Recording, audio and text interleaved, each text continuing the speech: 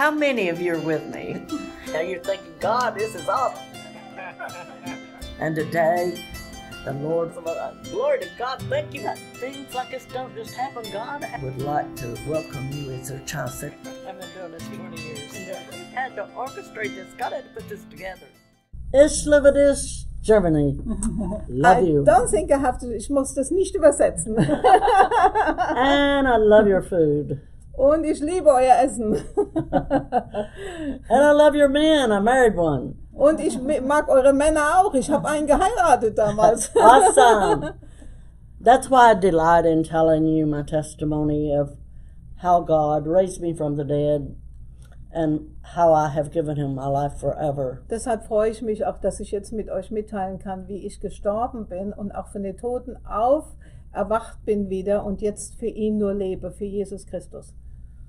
I was raised up in a small town in the mountains of North Carolina from a family of 13 and my grandma had 18. Ich war in einem kleinen Dorf aufgewachsen in North Carolina. Wir waren 13 Geschwister. Meine Großmutter hatte sogar 18 Geschwister. We each don't land a home, but so many family members in it that we were poor. Wir waren sehr arm, weil wir halt so viele Familienangehörige waren. But it made us love each other more. Aber es hat uns dazu geführt, dass wir uns mehr geliebt haben untereinander. We lived off the land. We caught or killed about what we eat, or we raised it in gardens. Also alles, was wir in unserem Garten anbauen konnten oder was wir erschießen konnten, was sich bewegt hat, das wurde gegessen. At 12 years old, I quit school and started taking care of my 7 brothers and sisters underneath me. Mit 12 Jahren alt musste ich auf meine ganzen Geschwister, Brüder und Schwester aufpassen. When I was a young girl, people seemed to want their daughters to get married before they was 20. And at 15 years old, this young man was coming to my mother's church, and they thought I'd be safe with someone that sang in church. And so they married me to this man that I did not love or anything. Also damals war es so gang und gäbe, dass die Eltern gern die Kinder früh verheiratet haben, dass sie versorgt waren. Und so hatte ich in der Gemeinde damals, in der christlichen Gemeinde, einen Mann getroffen, der hat zwar gesungen und gespielt dort, aber sie wollten halt gern, dass ich ihn heirate, aber wir haben die Person selbst eigentlich nicht richtig gekannt. He was almost 10 years older than I, and I had 6 children by the time I was 21 years old. Also er war 6 Jahre älter wie ich und ich habe mit 15 Jahren geheiratet und hatte schon im Alter von 21 6 Kinder von ihm. I had been raised in a Pentecostal church all of my life. Ich habe in so einer Pentecostal Gemeinde bin ich aufgewachsen mein Leben lang. So I felt the way of life is you get married and you had children and you become grandparents, and that was your life. Also das war so das Konzept, was ich hatte, dass man einfach heiratet früh und eine Hausmutter ist, und das war alles, was ich erwartet hatte. But at 21 years old, I had been pregnant most of my 6 years of marriage to him and had 6 kids. Also mit 21, wie gesagt, hatte ich schon diese 6 Kinder. But my husband got a girlfriend pregnant, and she was underage, so he divorced me to marry her to keep from going to prison, I guess. Also ist er dann fremdgegangen, hat auch wieder ein Teenager-Mädchen geheiratet und hat sie verlassen. So I'm a little bit hurt and bitter at God and the church. Nobody wanted to help me. Nobody told me what to do. I don't know how to work. I'm not educated. And with 6 children to feed, it's scary. Ja, ich war hilflos, in einer hilflosen Situation. War auch ein bisschen sauer auf Gott und die Gemeinde, weil, ganz ehrlich, keiner hat mir geholfen damals. I tried to find a way that I could make a living. My husband and I had a band, and I was used to singing, and I sang like Patsy Cline. Also ich habe dann gesungen, Country-Musik mehr oder weniger. Mein Mann hatte eine Band, und so habe ich dann auch versucht, Geld zu verdienen. So my girlfriend and I went to Atlanta, Georgia, and I started looking for a job singing country music. Wir sind dann von Georgia nach Georgia gegangen, ich und eine Freundin, und dann habe ich also mehr und mehr Country-Musik gesungen. The lady down the club that I went to, they did have country music, but It was a variety show where strippers and go-go dancers did their show Die too. Dame, die uns damals so gemanagt hat, die hat mich natürlich, hat dann auch diese Shows uns introduced, also uns praktisch da reingeführt, wo man auch natürlich sich entkleiden muss und strippen muss und alles Mögliche außer singen tun muss. I was very pretty, and the lady wanted me to go-go, but I had no idea what go-go was. I'd never seen it in my home. We didn't have clubs. It was a dry, no liquor. Ja. And she gave me a few Collins's mixes and told me that it's like Mama's lemonade. Also ich war von einem Land, bin ich gekommen, wo man natürlich sowas gar nicht gekannt hat. Sie hat gesagt, komm, das ist einfach, das kannst du machen, nimm einfach das, es schmeckt wie Limonade, das war natürlich Alkohol und dann kannst du deine Hemmungen überwinden und kannst das machen. After 2 or 3, you didn't care what you done. But the devil started telling me, you know, most mothers would do anything to feed their kids. Ja. You're not a fit mother. You don't deserve your kids. Or you would go up there and do that. Wow, so der Teufel, und wir glauben an den Teufel hier, der hat es versucht, mir so einzutrichtern, du bist nur eine gute Mutter, wenn du deine Kinder versorgst und du würdest alles für deine Kinder machen. You need to know who's talking to you, what voice you're listening to. You see, I was mad, and to prove to the devil I was a fit mother, I said, I'll go do it. Wir müssen wissen, welche Stimme zu uns redet. Weil in meinem Fall hat der Teufel wirklich zu mir geredet und mich da reingetrieben. I did not go out to backslide. You slowly are away from church, away from the church people, and you slowly get colder and colder and backslide. Ja, es ist nicht, dass du plötzlich denkst, so, jetzt gehe ich wieder zurück und gehe nicht mehr mit Gott. Nee, sondern langsam wirst du da reingeführt und kommst weg von der Gemeinschaft. I was making enough money to support my kids, and she promised me that if I'd put on a gown and go back to it, where go-going at that time was where they had all the fringe, and you just got up in that box and go-go. So it wasn't bad. And at that time, they'd put you in jail if you took off everything. Oh, es war eine Zeit, wo man nicht alles ablegen dürfte, also wenn man so gestrippt hat, sonst wäre man ins Gefängnis gekommen. Aber sie hat es mir so verkauft, als guck mal, du bist ja noch bekleidet und mach's einfach. It was sensuous, but it was beautiful, more beautiful and artistic than anything like today. Today it's just vulgar and nasty. Weit.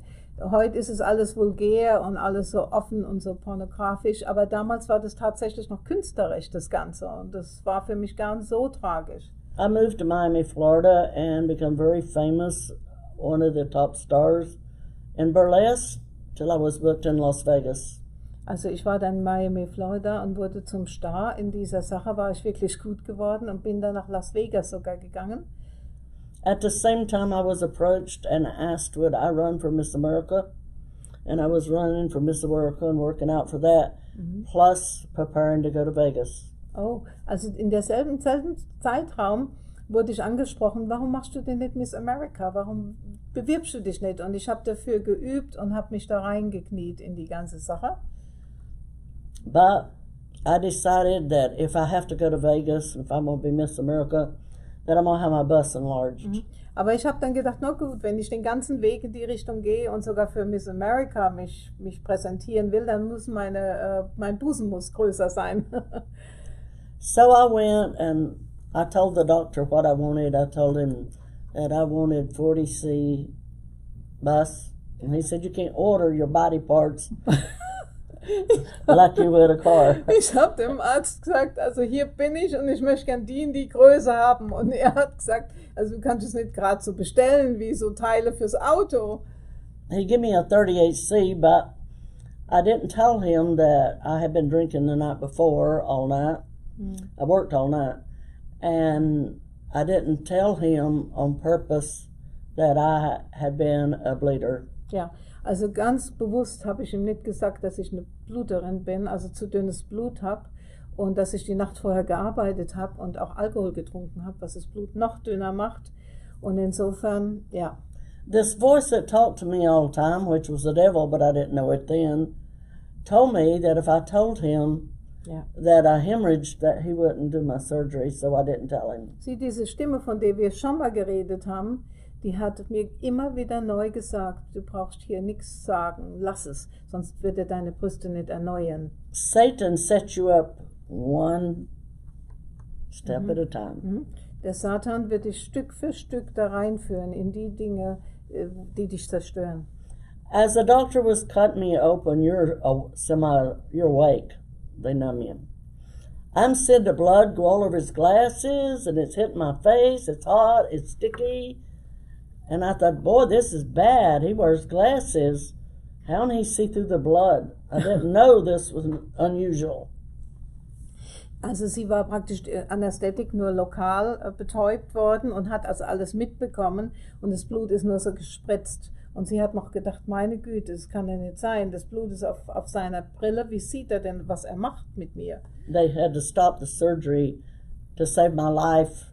And as I'm laying there with that blood shooting up like a faucet all over me, the devil said, you know that lie I told you to tell? I knew he was talking about don't tell the doctor, Right. you're a free bleeder. Right. Als ich da lag und war völlig verblutet und habe so viel Blut verloren. Da kam der Teufel wieder und dann kam mir das wieder, wie der Teufel mich beeinflusst hatte, zu sagen, dass ich nicht eine Bluterin war. He laughed. Und ich habe ihn lachen gehört. And he said, that lie just kill you. Diese You're Lüge dying. wird dich umbringen, du wirst sterben. The doctor saved my life from that, but I took a staph infection and I had to have a penicillin every day. Ich musste also jeden Tag Penicillin spritzen, weil ich so eine starke Infektion hatte davon. The day before Thanksgiving, I went and I had my shot. And when I had my shot, the nurse said, I don't like this. It's red, swollen. I think we shouldn't give her no more.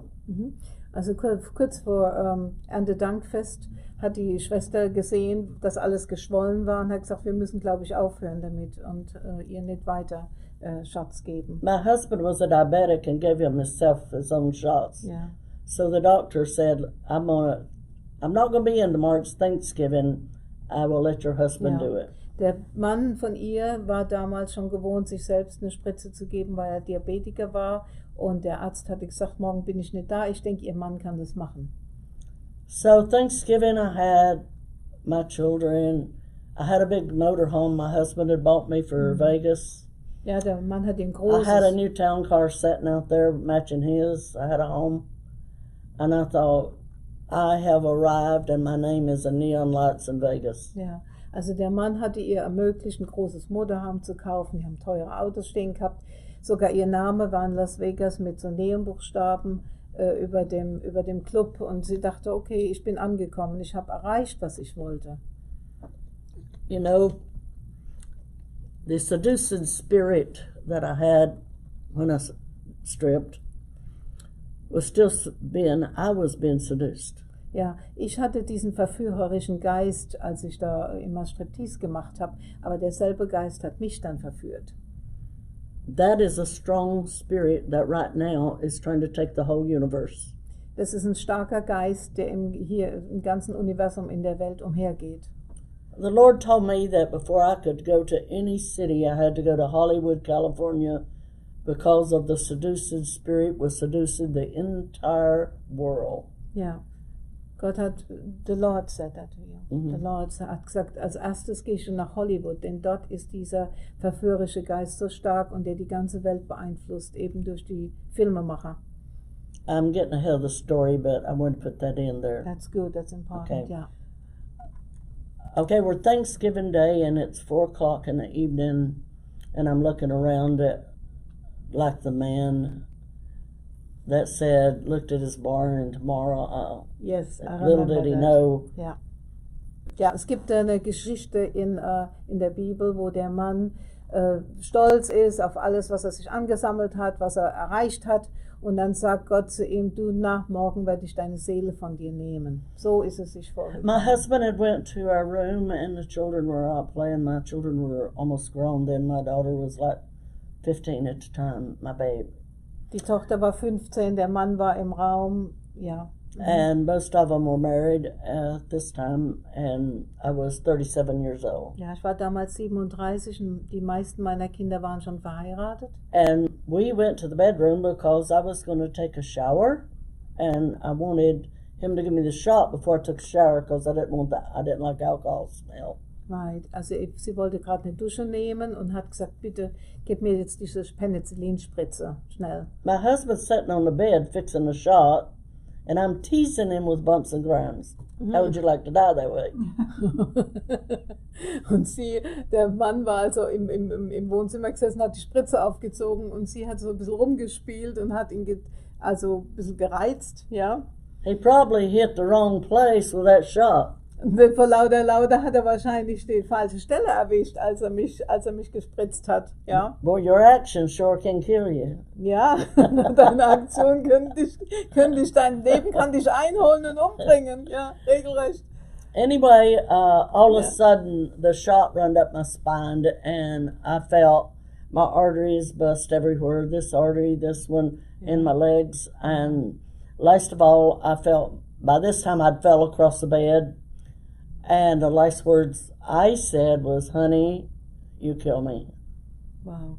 Also, Go ahead. Ja, also was passiert ist, er hat ihr die Spritze gegeben, wahrscheinlich hat er echt eine Ader erwischt, eine richtige Arterie anscheinend, und es ist durch das ganze System gegangen, in jeder Arterie wie eine Explosion. Sie hat einen Herzstillstand auch gehabt. Sie kann sich nur noch erinnern daran, dass sie gesagt hat, ich glaube, als du hast mich jetzt umgebracht. Das waren ihre letzten Worte. All of a sudden, everything had busted. Now my heart was busted, and I could feel it in here. And the blood was coming up, and it's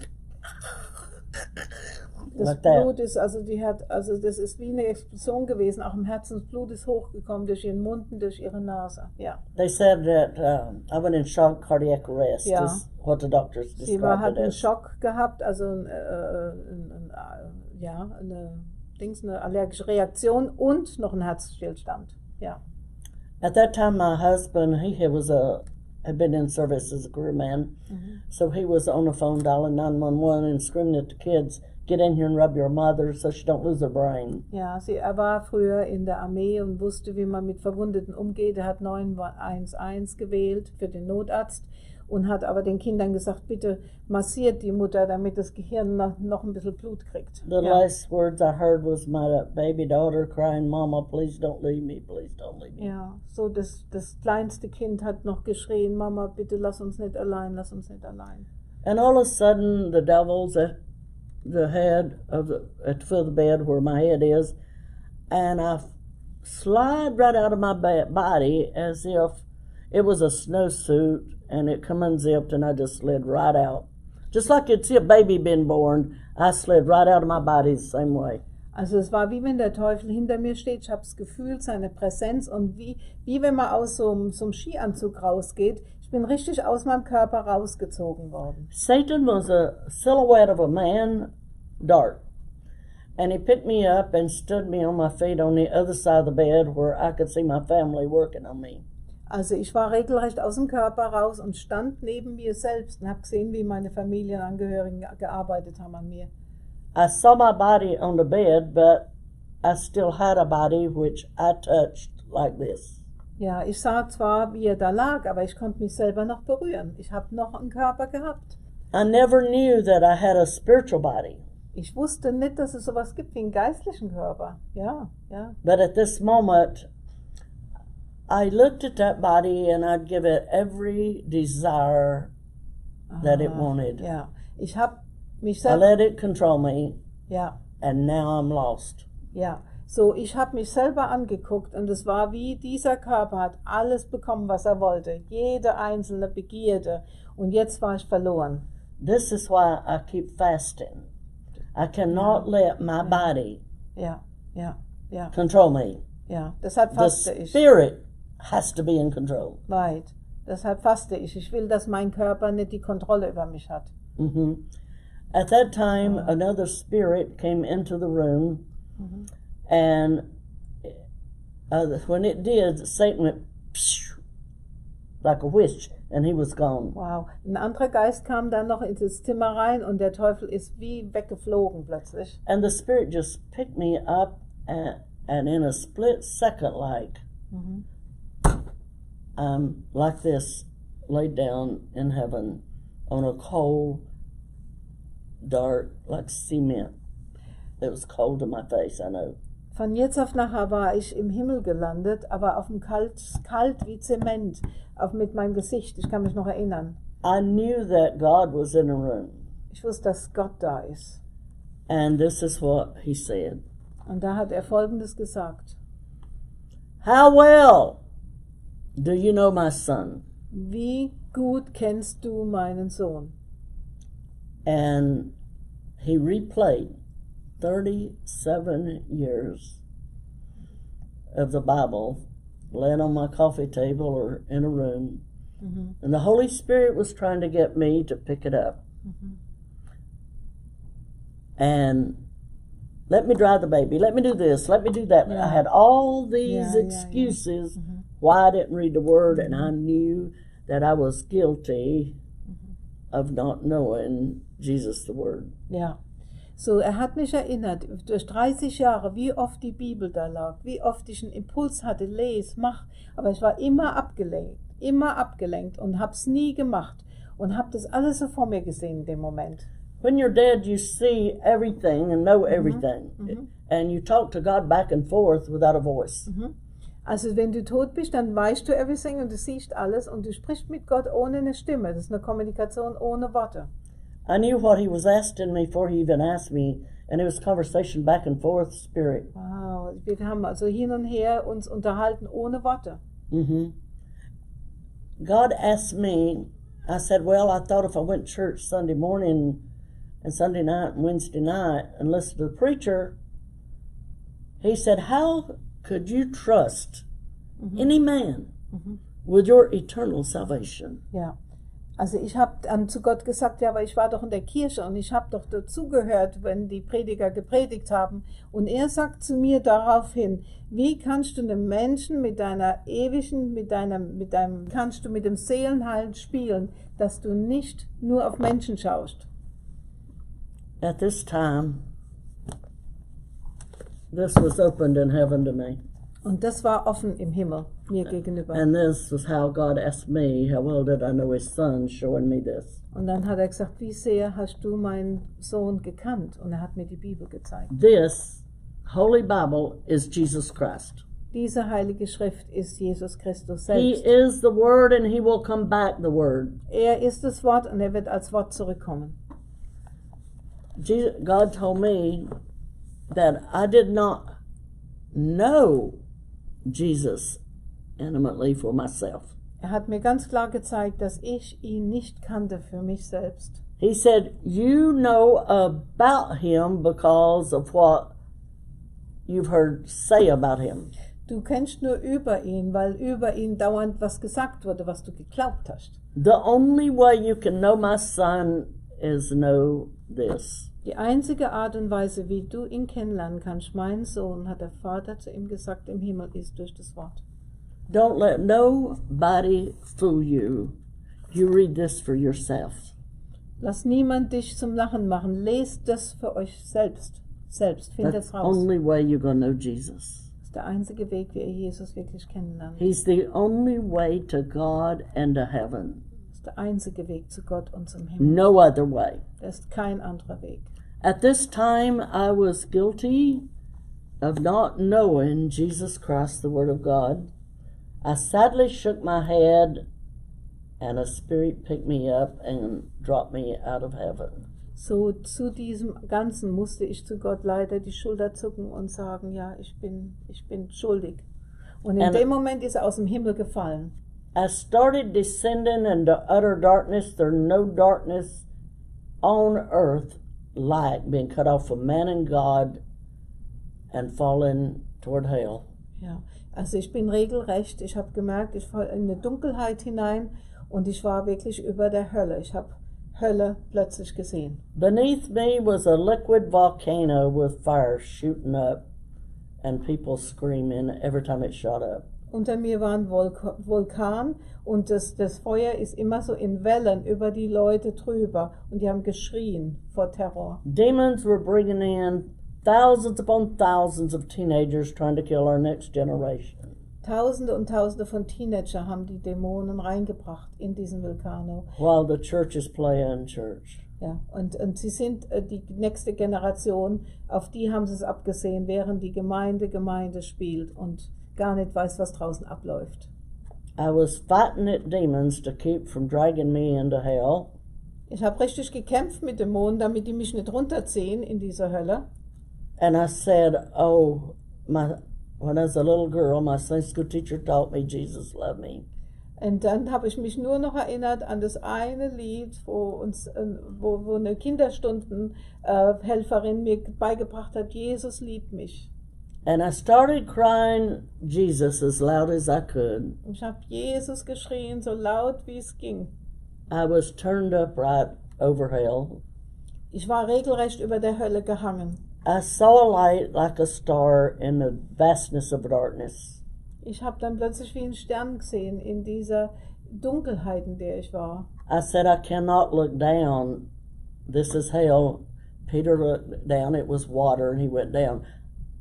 This is hell.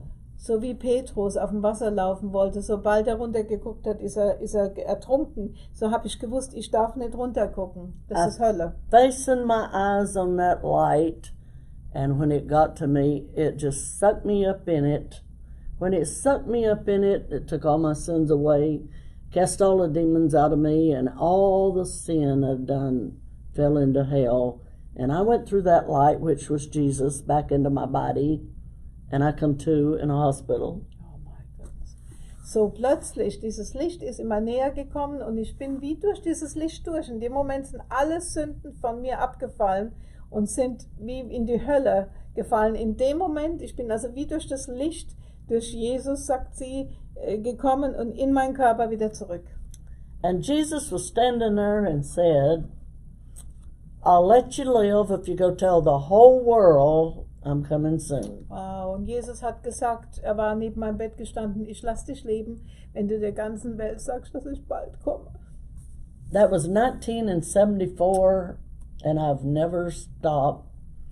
I started out by playing the Bible to myself 24 hours a day. My husband had money, so I could afford to play this Bible.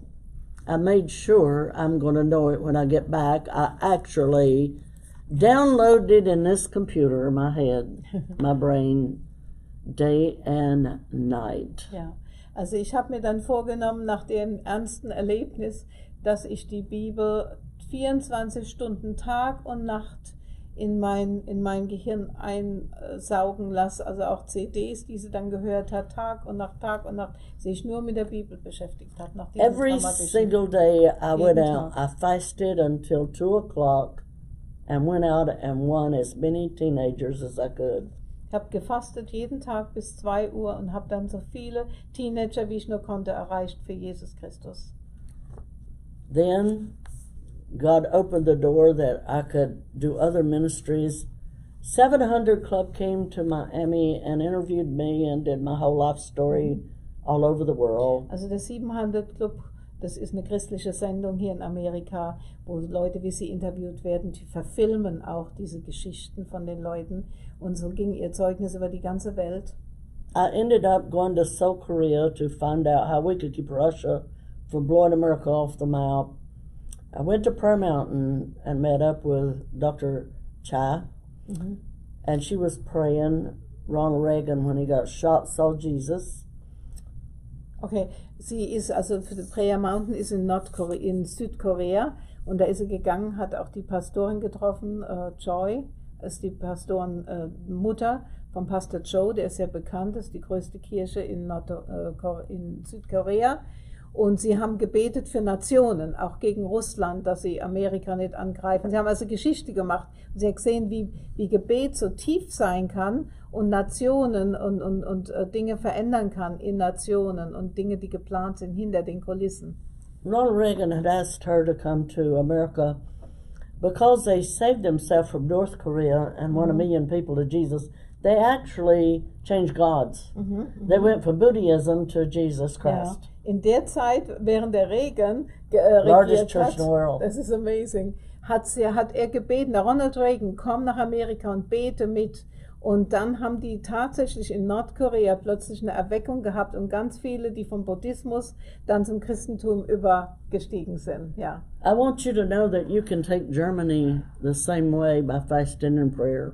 Du kannst Deutschland einnehmen durch Gebet und Fasten. But you gotta stay the Word of God with it. Aber du musst das Wort Gottes kennen.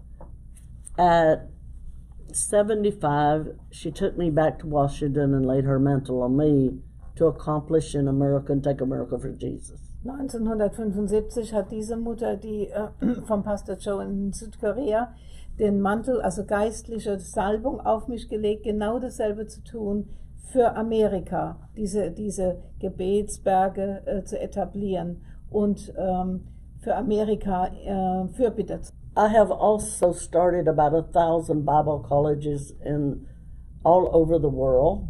Ich habe so über Tausende von Bibelschulen über der ganzen Welt etabliert. I am a warrior, I'm a conqueror, and I intend to conquer America for Jesus Christ. Also ich bin jemand, der kämpft und der überwindet und mein Ziel ist es, Amerika wieder zurückzugewinnen für Jesus Christus.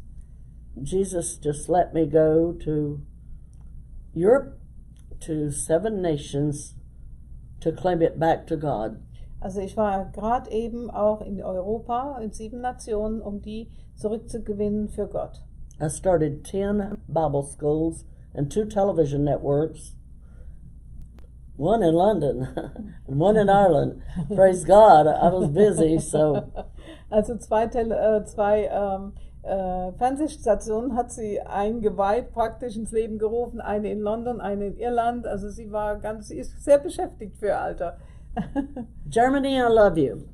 Deutschland, ich liebe euch. I would love to come Und ich würde gern kommen. and take as many of you as I could on a fasting retreat for 3 days. Und würde euch gern das beibringen mit dem Fasten- und Gebetswochenende. People are healed and every one of them. Cancer is gone. Leute werden geheilt, Krebs wird geheilt in dieser Fastenzeit. Sehr oft. Sugar is gone. Blutzucker ist weg. Jesus himself went up on a high mountain and he fasted and prayed 40 days before he went in a 3-year ministry. Ja, Jesus hat selbst 40 Tage gefastet. So wichtig war ihm das, bevor er seinen Dienst angetreten hat. He come off the mountain full of the Holy Ghost, casting out devils, healing the sick, and making disciples. Er kam vom Berg runter und war voll mit Kraft. And he said for us to go and do what he did, so I'm asking you to go do what Jesus did. Also ich bitte euch, dass ihr auch das tut, was Jesus euch anbefohlen hat, was er Don't selbst believe getan hat. nobody. Go read it for yourself. Glaubt nicht gerade jemand, sondern lest selbst. Know Jesus intimately. Kennt Gott persönlich und ganz, ganz intim. Jesus died on the cross, and he took all of your sins upon him. Jesus ist gestorben am Kreuz, hat alle eure Sünden auf sich genommen. And I'm asking you right now, would you just say, Jesus, Und ich bitte dich, sag doch jetzt, Jesus, thank you for taking my sins away. danke, dass du meine Sünden jetzt wegnimmst. Thank you for forgiving me. Danke, dass du mir vergibst. Today I accept your forgiveness. Heute akzeptiere ich deine Vergebung. And I receive you as my Lord and Und Savior. ich empfange dich als mein Herr und als mein Heiland.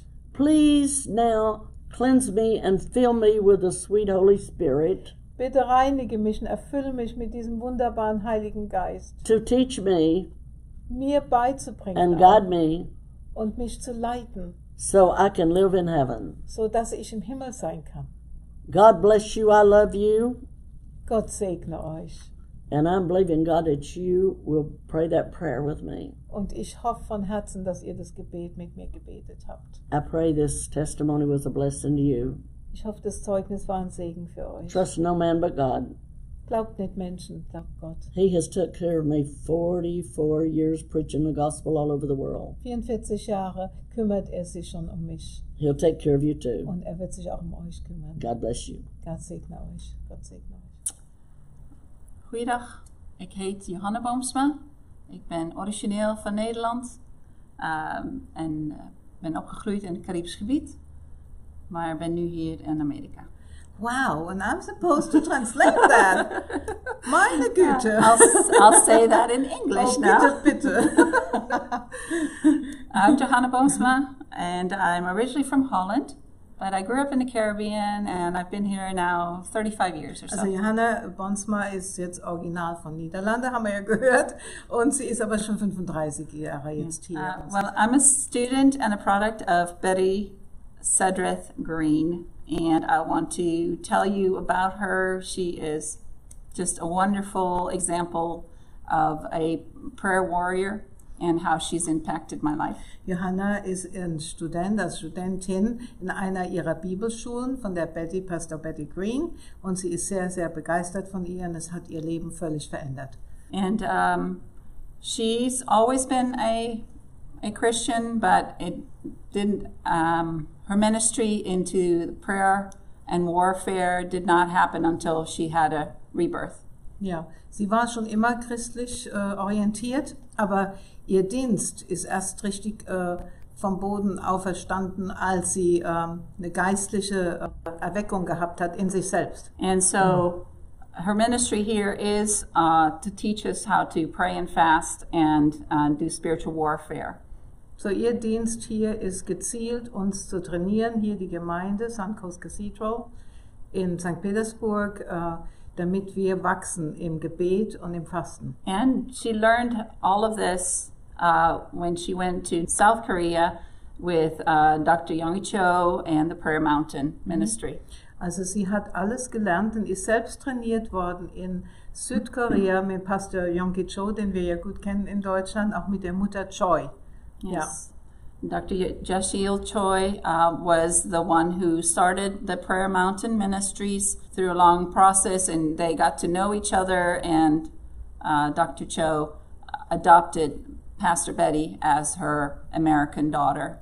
Also diese Mutter von Pastor Yonggi Cho hat mehr oder weniger diese Gebetsberge, das sind also Rückzugsorte für Leute, die ernsthaft beten und fasten wollen.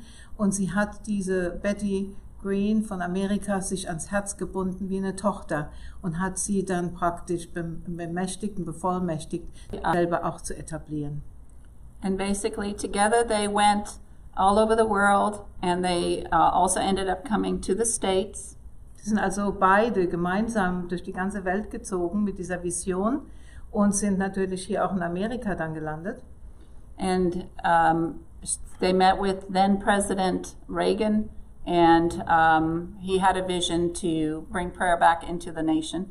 Sie haben sogar ein Treffen gehabt im Weißen Haus mit Präsident Reagan damals, und er hat auch eine Vision gehabt, Gebet wieder nach Amerika zu bringen und zu etablieren. Dr. Choi was the prayer leader for South Korea, and when she passed away, she passed her mantle on to Pastor Betty. Also diese Pastor Choi, das war die Mutter vom Yonggi Cho, den wir ja kennen gut. Sie ist dann verstorben, aber bevor sie verstorben ist, hat sie diesen geistlichen Mantel, diesen Auftrag auf Pastor Betty Green Suddreth gelegt. And with that passing of the mantle, she was now the Prayer Mountain founder and teacher for all of the United States, and for also her to found prayer mountains in the rest of the world. And that's her ministry to this day.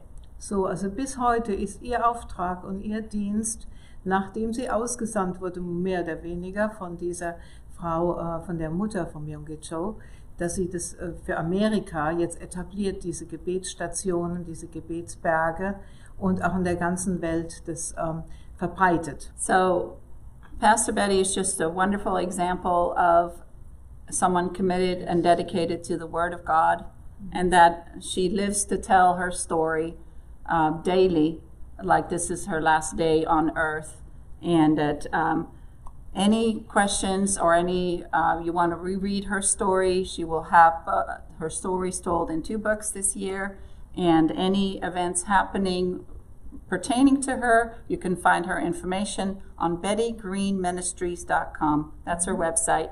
You can find everything there. Also Pastor Betty, sie lebt wirklich jeden Tag, als wäre es ihr letzter Tag.